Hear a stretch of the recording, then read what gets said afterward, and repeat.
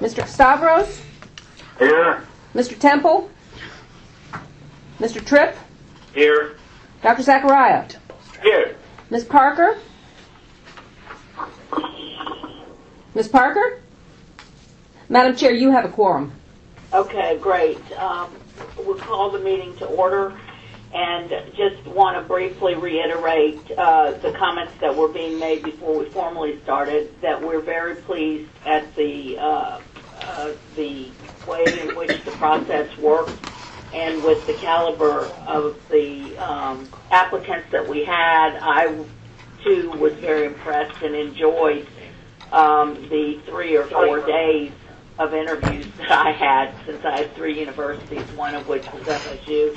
But again, I want to reiterate that I have had one meeting with the governor's office and then a follow-up telephone conversation to report on the people that we thought would make very good trustees, as well as Board of Governors members, and passed all of that information on, not only through the governor's office directly, but also through Dean Colson. So I'm hoping that there will be a chance for some of these people that we could not select to be selected that way. So with that, I'm not going to belabor it. I'd ask Dr. Zachariah to give the committee report for the committee meeting held this morning at 10 o'clock. Thank you, Madam Chair. Some of you were not on the committee call this morning, so I'd like to take a few minutes to describe the process we followed, locating the applicants, reviewing the applications, interviewing the candidates, and bringing the names forward to today for your approval. The Trustee Nominating Committee, under the leadership of then Chair Charlie Edwards, developed our appointment process. The committee looked at models used by other governing boards, including North Carolina, to appoint trustees. Mr. Edwards worked with our staff and recommended the process, which was approved at our board meeting in January of 2007. Now, according to the process, the committee announced on July 15, 2009, that we were looking to fill 21 trustee vacancies that would occur in January 6, 2010. Our announcement was widely publicized through media releases, letters to university board chairs and presidents, communications with Board of Trustees liaisons, and a notice posted on our website. The applications were due by August 28, 2009. During this period, we received over approximately 200 applications. We received over 95 applications to FSU vacancies, on an average about 11 applications on other universities. As we did with the FIU vacancy last summer, I divided the committee into 2 or 3 committee members who are assigned to review applications for specific assigned universities. Most of the members of the committee had 2 universities for which they were reviewing the applications. Several members of the committee had 3 universities. The committee also received verbal and written communications and nominations from university board chairs and from university presidents. On September 3, 2009, the committee members received all the applications submitted by the universities assigned to them. Each member was asked to review the applications by September 25th, to submit to our corporate secretary the names of applicants they were recommending for interviews. The corporate secretary compiled a complete list of interviewees and advised all the members of the university teams of all the candidates selected for interviews. Between September 29 and October 9 of 2009, members of the committee contacted the selected candidates and conducted independent telephone interviews with them. Members also made other inquiries to assist their independent deliberations of the background and qualification of the applicants. Members of each university team were asked to give corporate secretary the applicants recommended for appointment to the board on a ranked order. If the ranking was not clear, she requested clarification of 2 priorities of the team members. The names and candidates recommended to fill the vacancies for each university board of trustees are individuals identified with the committee's agenda. We have a large number of well-qualified persons apply, and it's a difficult process. Narrow this remarkable pool down to 2 candidates for each institution. I want to thank again the members of the committee for the careful and thorough review of all applicants for the trustee position. It was a time-consuming process, and I appreciate the thoughtfulness of all of you here to this very important task, appointing trustees to our university boards. Through this process, we have assembled a huge talent pool of people interested in our universities and the state university system. I encourage the universities to invite these applicants to become involved. There are opportunities for service in the alumni boards, foundation boards, and many other university activities. These individuals have already demonstrated their interest by applying to these positions. I intend to encourage these outstanding people to come back to us again, so we will have another class of trustees to appoint next year. Again, I want to thank Mikey for a great job done, and also Chancellor Frank Brogan, both of them have done a fantastic job in getting this job done. This morning, the committee reviewed the proposals to trustees, and I'd like to move. Madam Chair, can I move all the universities at one time, or do you want me to move one university at a time?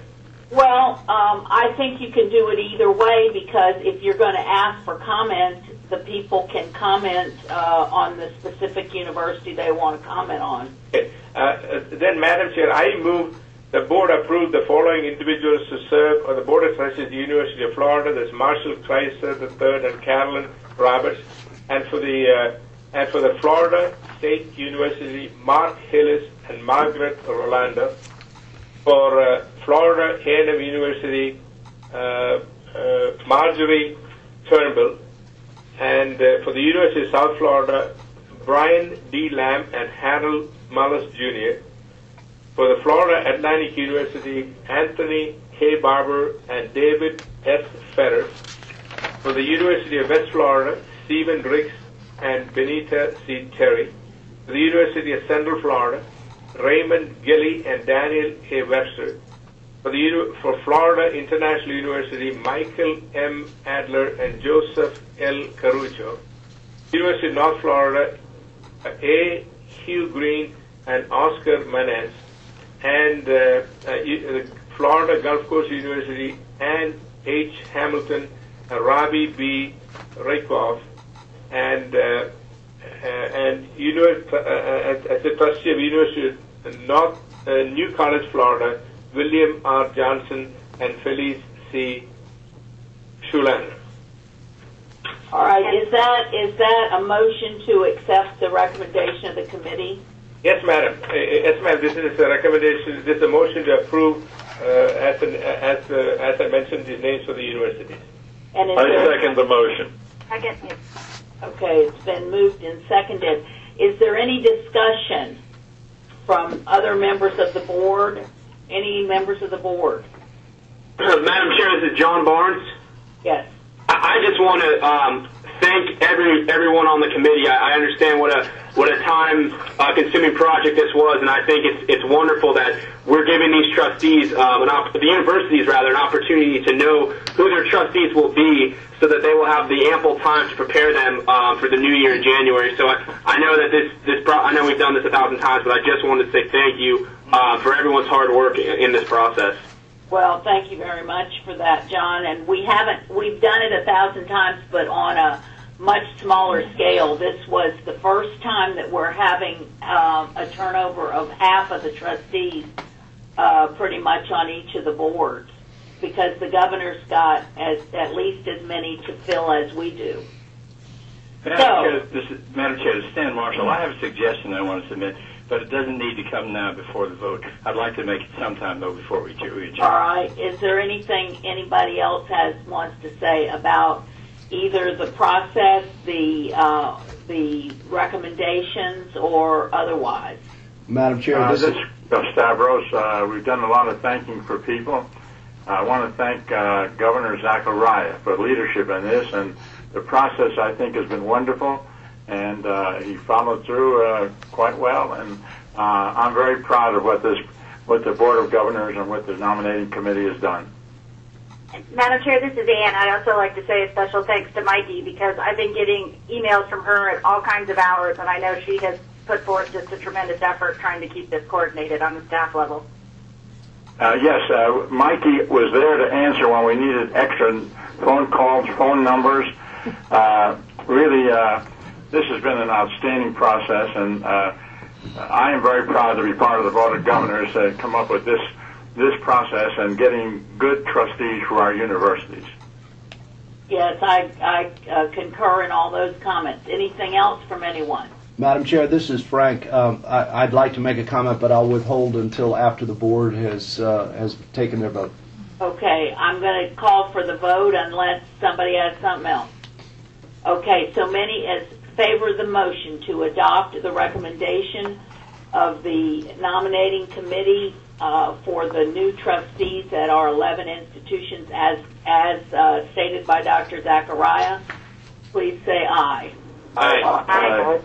Aye. Any opposed?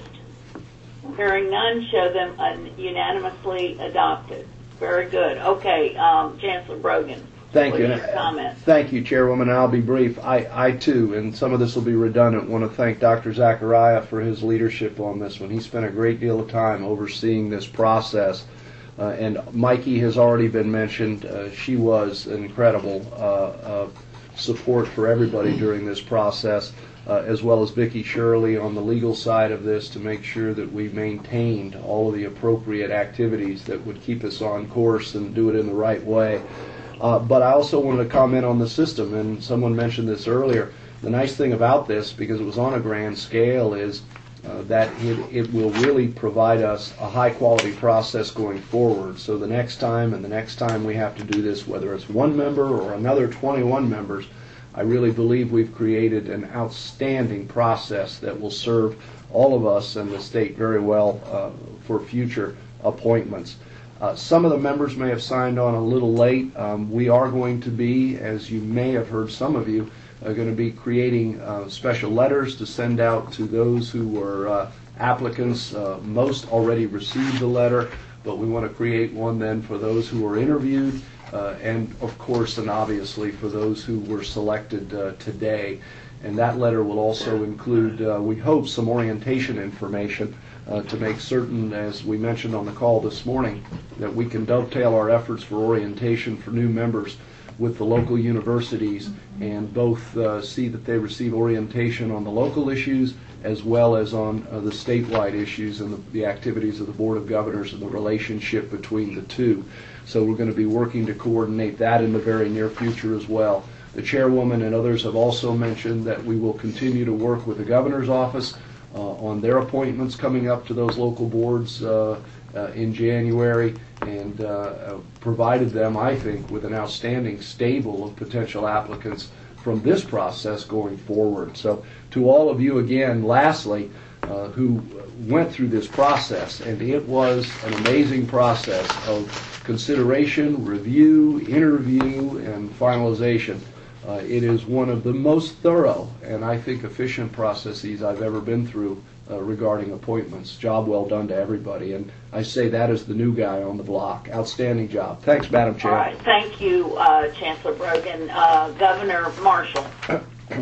Thank you, Madam Chair. I've noted that Florida State University had something like 100 applicants submit indications of interest. And while that may reflect a certain healthful response on their part, it seemed to me to impose a sizable load of time and labor on the part of the committee. If all 11 universities submitted that number, we'd have an unmanageable task. So I'm just suggesting that maybe there could be some way to encourage the Alumni Association, which is where the invitation came from, to ask people to apply. There might be some way to qualify that. You mean to target it a little bit better? Pardon me? You mean to target it a little bit better? Yeah, to qualify them to make their invitation a little bit more selective. I don't know how we do that, but I think there must be some way to have the Alumni Association, if they're going to do that again, be more selective about it. Right, I agree. I agree, because it was an extremely difficult task, but I also applaud the work of the administration, who did spend a lot of time doing research on most of these applicants so that it was helpful to us. Madam Chair, Norman Tripp. Could I speak to that? Sure.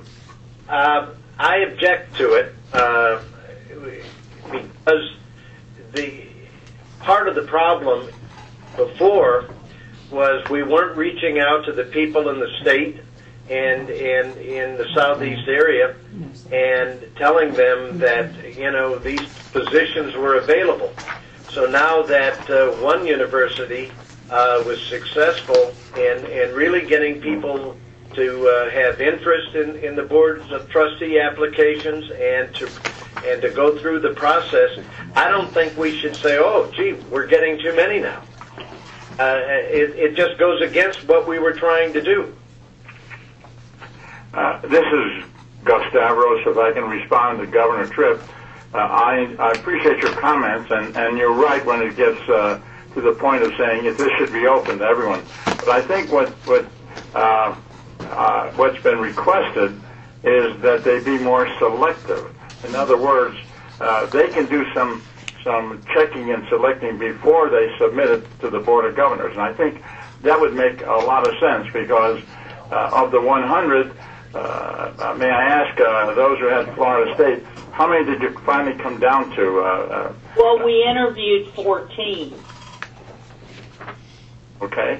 And then we narrowed down to 7, I think. And then we went through the ranking off the 7. You know, the process is some of the connected rose to the top, but there were some people, because I got phone calls from people that actually were good people, some of them Florida State, but they weren't connected.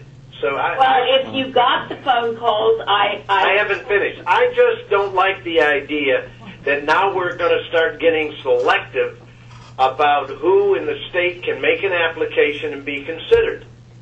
I mean, this is Judy Solano. Might I offer a suggestion? We often have processes at the university where the application process is open, and we encourage anyone and everyone to put in applications.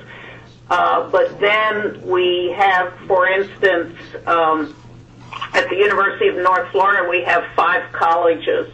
So we tell each of the colleges to do like a pre-screening of those who have applied. And if a college has, say, 3 openings for some kind of a position, we'll ask the college to submit 6 or 8 possible candidates for those 3 openings.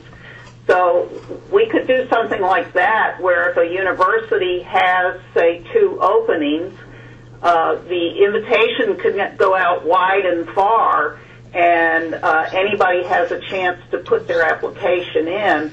But we could ask the university, since these are their trustees, to do a pre-screening, and if they've got 2 openings, maybe send us only 6 or 8 possible candidates, the best that they see in the bunch that they would like to advance for our consideration. Well, unfortunately, for that process would not work, because the applications are actually to us, and furthermore, I think we owe it to the governance system to rely on a broader view than just the university's recommendations.